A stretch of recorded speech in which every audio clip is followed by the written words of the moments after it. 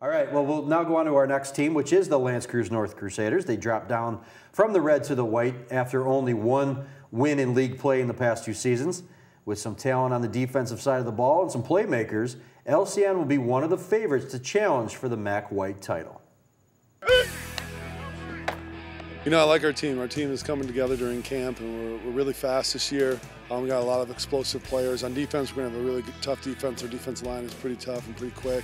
I'm really excited about the year. We got some smart players, too. Go. Hit it. Go, go, go.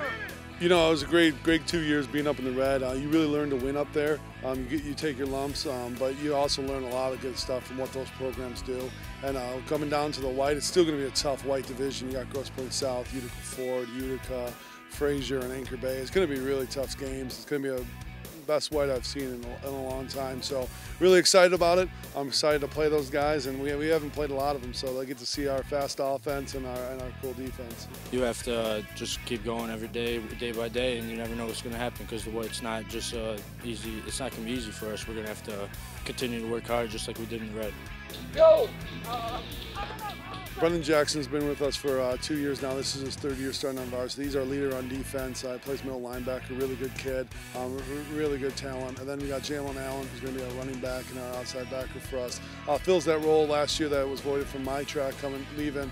And then we got Blake Daniels playing at quarterback. And our offensive line's going to be pretty good this year. We're pretty big, and that's been the first time since I've been here, so we're really excited about it. This team, we're pretty young, but I think we're going to get the job done. You know, we got a big team, pretty fast and tempo, so I think we're going to do a good job this year. You know, our linebacking core is really good. Our defensive line is really fast, and our O-line are big, and we can throw the ball around a little bit. And I think it's going to be a really exciting year for offensively and defensively for us. So I think interior we're really strong this year, and that's a huge plus for us.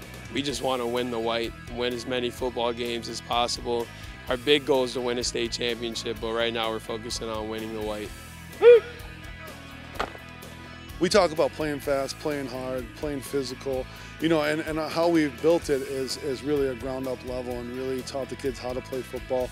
You know, I actually just got a call yesterday. One of the kids went on to college and said, "Hey, Coach, you guys practice just like our team." And it's kind of a nice thing. So it's really showing the kids how to practice, how to prepare, and you know, then on Friday nights it's their game. You know, the ceiling is way up there, really high, but you know, week 1, week 2, you just got to go out week 1 and get that first W, and then you can go on and go on. I mean, the ceiling's super high, but you know, on paper it looks great, but you never know. You just got to go out and play.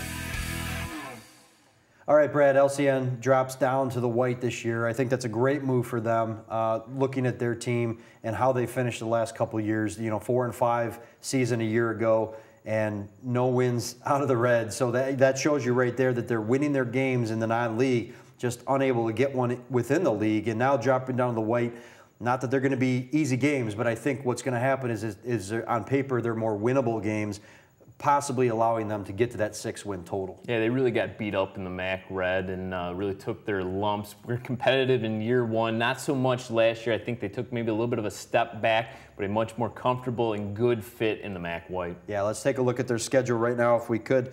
August 25th, they open up on the road at Waterford Mott, followed by another road game against league opponent Utica Ford. Home against Anchor Bay on the 9th of September, then followed by road game against Fraser. And then they've got L'Anse Creuse at home, followed by a crossover against Eisenhower at home on September 30th. Road game against Utica, followed by the last 2 games of the year, which will be at home at the end of October against Grosse Pointe South and then Dakota. And Brad, when you look at their schedule right off the bat, the things that really stand out is their first game and their last game, because Waterford Mott should be a tough matchup for them on the road. And then you look at that last game of the year is Dakota. Again, if you're sitting there at 5 wins, you might want to get to 6 wins before going into that final game, because they've had 0 success against Dakota over the years. Let's examine Waterford Mott for a second. It's always kind of hard to decipher what you're going to get out of an OAA team. We obviously don't get to see them much, but this is a Waterford Mott team that's made the playoffs the last 2 years. And Jason, they averaged over 30 points per game offensively last year. That's going to be a tough one to start on the road for LCN. And then you mentioned that Dakota game. It's going to be tough once again for LCN to get to those 6 wins. Will they qualify for the playoffs with 5 wins? It's going to be tough. Thankfully for them, their schedule, 5 games against teams that had 500 records or below last season. So some winnable games in their schedule. They just have to win them all in order to make the playoffs. Yeah, I think if you look at it, you know, like I said, they've had the success in the non-league games. But now you look at this schedule, they got 2 crossover against red teams. Eisenhower, a team they've had success against the last 2 years, nearly beat them, like I mentioned before in the program last season. Dakota's going to be tough. They have, you know, they had a close game with them up until about halftime last year, sure. And then, you know, a fumble at the goal line changed that whole game around, and Dakota ended up blowing them out in the second half. But you don't want to put all your eggs in that basket and say we have to beat Dakota to get to 6 wins. When you look at it, their first 2 games are going to be key. If they could somehow find a way to beat a Waterford-Mott team, that would be huge, because then Utica Ford, I think, is that other team in the MAC White that is going to challenge for the league title. It's going to be a contender in the MAC White. I think it really comes down to 3-team race in the White, which would be L'Anse Creuse North, Utica Ford, and Grosse Pointe South. You know, flip a coin in those games. But if you could find a way to somehow be 2-0 coming home, now you're looking at Anchor Bay, Fraser, L'Anse Creuse, and those are 3 winnable games for them. And then, you know, you could be looking at Eisenhower. If things start rolling for them, you could be looking at a 5-0 start against Eisenhower. So, you know, I think for them, they just have to, you know, again, take it week by week, but start off strong against Waterford-Mott. And Coach Kinner mentioned that himself, that they need to start off strong. Yeah, you get to that 5-0 record going into that Eisenhower game, all of a sudden you're kind of playing with some house money and you're playing with some confidence. You never know. That game could be a little bit of an upset city for L'Anse Creuse North if they're able to beat Eisenhower, but really some struggles against those 2 crossover teams in the MAC Red. LCN, you know, 2-16 all time against Ike and Dakota.